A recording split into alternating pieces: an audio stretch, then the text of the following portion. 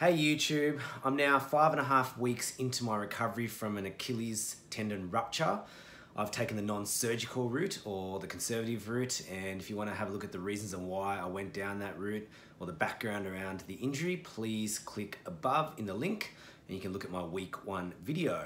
So this is now, as I mentioned, I'm in my 6th week, just starting I've just finished 5 weeks and just saw my surgeon yesterday to get an update, and he looked at my tendon.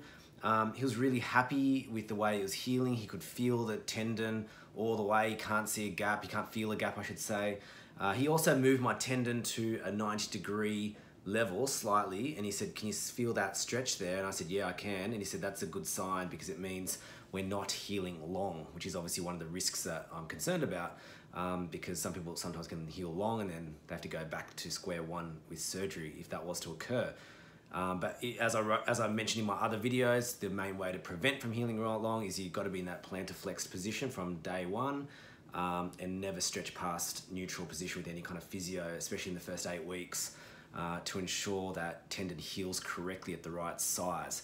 So we're happy with that so far. He's pretty comfortable, and one big milestone was we took out the first wedge. So remember, I've got 3 centimeters of wedges in my boot, and this is 1 centimeter taken out, so now I'm at 2 centimeters. So I'll show you what the walk looks like. So I've only had this out for a couple of days now, and I'll show you exactly what it looks like, so you can compare it to the week before, because I've been fully weight bearing now for approximately a week and a half. So it may not be too different, but I'll show you what it looks like.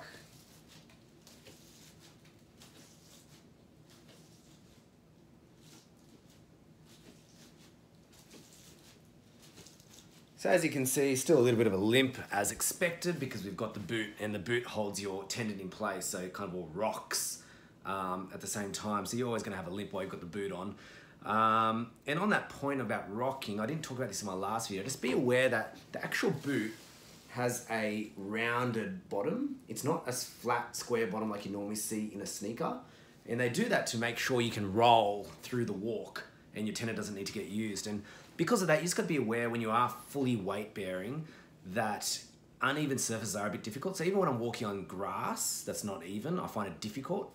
And I also find it difficult around even some levels of concrete, when I'm in the street. So be aware, you've got to keep your crutches close by. I don't always carry them around. I just generally leave a set at work, leave a set at home, and when I'm out, I might just carry them in one hand, even though I'm not using them. And if I ever get to a situation where there's a decent hill, or if I've got some uneven area, so like grass, I'll then use the crutches very quickly, just to get across them. So be aware that you can't completely throw the crutches away at this stage. You probably need them nearby, because the rocker boot sole will prevent you from smoothly getting through some of those areas. So going back to the surgeon appointment, so that 1 wedge has been taken out, and I've now got 2 centimeters. Every week I'll take one out. So far I've had no pain. I was a bit concerned going into the meeting, will I feel more pain because the tendon's going to be working more. I've had a little bit of dull pain, but then when I went to feel where it was more in this high calf area, which I was pretty happy with, because that kind of tells me the calf is starting to get a bit of a workout, because there's less stability or less support in the boot now that one of the wedges have come out. So yeah, you might feel that, but I don't think that's a bad thing. They always say sore is good, but pain is not good. So a little bit of soreness is okay, because it means your body's starting to use those muscles again. So yeah, as I mentioned, I'll take a wedge out every week, and then that takes me to week 8, where I'll see my doctor again. And by that stage, we should have had a week of neutral position in the boot, and we'll be going into sneakers, which is the time where we're going to be really careful about not re-rupturing. On the topic of re-rupture, I asked the doctor, when are we kind of in the safe zone? And obviously you're never completely in the safe zone in the first 12 months, but he said after 6 months, he would have some pretty strong confidence that we're out of the, we're kind of in a safer zone. So that's kind of the goal from that point on, when we're out of the boot. In addition to that, I also want to mention that one of the differences between the protocol that this doctor gave me and other doctors or other protocols I've seen out there in the world is that he kept me in those 3 wedges all the way up to week 5. And then, as I mentioned, we're taking one out every week to get to week 8. Some people will start taking wedges out earlier, or will start with less wedges in their boot, like only 2 wedges. I'm actually really happy we stayed in 3 wedges all the way to week 5 because it gave me the opportunity to be fully weight bearing for a good solid week, week and a half, and I was really comfortable with my walking before I took the next wedge out. I wouldn't have wanted to be in a situation where I wasn't that comfortable with walking, or I was just starting to weight bear and I'm already kind of getting closer to a neutral position. I just think that would have been tougher on the foot. So I'm happy that we stayed in that plantar flex mode for a bit longer whilst walking and then when I'm really comfortable with it, now starting to take it down. So I'm happy with that part, but just be aware this is one difference between my protocol and some of the protocols out there which tend to go to neutral a little earlier. Other things we talked about was ultrasound. I asked him when can I do it, where there won't be too much collagen showing up, and he said probably 3-month mark. I also mentioned to him that I found a study out there which showed that people who rupture one ankle or one tendon are more likely to re-rupture, or not re-rupture, but rupture the other leg, the good leg, at some stage of their life. And the research tends to conclude the reason that happens is because generally the people who rupture one, there's a reason. There's probably some sort of generational damage going on with the tendon from various activities. You know, that's why a lot of athletes tend to rupture their Achilles. You know, they've been playing soccer all their life or basketball all their life, and you know, there's a lot of wear and tear. So when I learned that stat, I realized that one of the things I want to do is I want to get both ankles, both tendons ultrasounded when the time comes, so I can see if there is any kind of damage or any generational issues going on with my good leg. And even then, regardless of what the findings are, I'm going to rehab my good leg as much as my bad leg. So any exercise to my bad leg, I'm going to do it on the good leg, and I'm going to because I just don't want to be in that position again where something like this happens. And on that point, on the way out of the surgeon's office, I met another guy who just ruptured 2 weeks ago, and he stopped me because he saw my Even Up platform. He said, "Where do I buy that from?" And I told him you can get it online. And then I asked him, "How did your rupture occur?" And he said he was just jumping into a pool. So when you hear stories like that, like some really simple stories that are non-sport related, as in non-acceleration or basketball or soccer, it does get you a bit concerned. He was only 40 years old, looked like a pretty athletic kid, although he's a man, being 40 years old, he's not a kid. But that did also remind me, you know, I'm really going to work hard on these tendons going forward, you know, even when I'm past the 9-12 month mark, because I think it's important to keep him healthy for the future.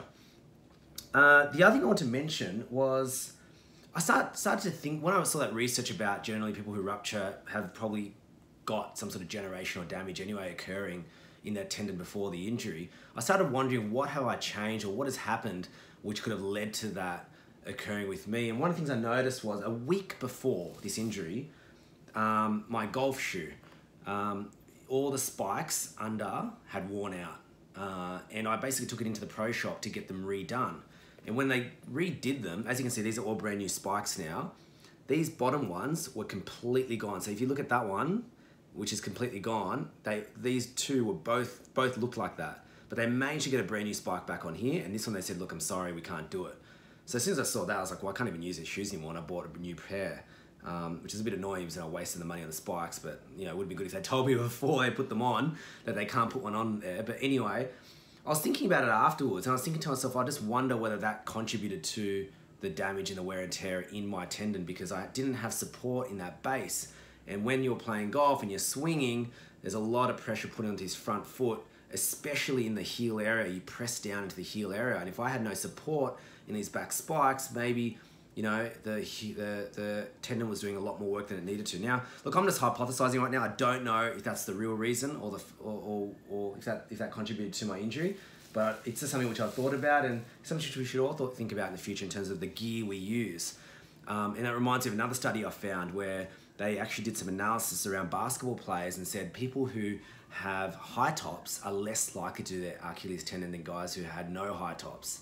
So I thought that was an interesting piece I discovered. So for all you basketball players out there, high tops are the way to go. Don't go for the Kobe Bryant low tops, go for the LeBron high tops or something along those lines. Anyway, I just thought I'd share that piece of information as well. I also asked my doctor around when should I start getting soft tissue massage. I've got a bit of scar tissue, quite a bit, actually a bit of a lump there now. And he actually still said, let's just wait till 8 weeks when I'll let you go to physio. So that's a little bit different. I know some people who go into physio much earlier and they're getting soft tissue massage even from week 2. I'm not that fast. I'll wait another 3 weeks and we can go hard at the physio work then. And then the final thing is, in terms of my range of motion exercises, he just told me keep going at that towel exercise, which I showed in my last video, which I think is an excellent range of motion exercise, which a lot of people don't do until much later in the process, and I've been doing them since week 2.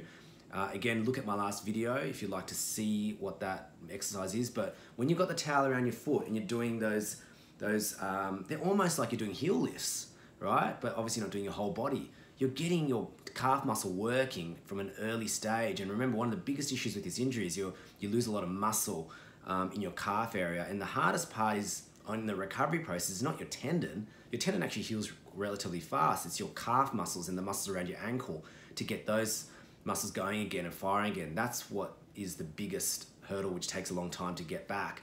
And therefore, by doing that towel, those heel raises off a towel, I'm calling them heel raises, but they're not. Again, look at my last video. You are working those calves from an early stage, and therefore, hopefully, it will lead to less calf shrinkage during this process, and it gets your body ready for that time when you start doing heel lifts. And at the doctor, he actually told me, he put my foot against his hand. He goes, "Okay, push against it," and it was very easy for me to push. And I feel as though, because I've been doing these towel exercise for a long time, it's actually really helped me. And the only difference we're going to have now going forward is, he said, be more aggressive with the towel. And I responded saying, well, I've been aggressive as I can be. I've always really pushing hard against the towel and back.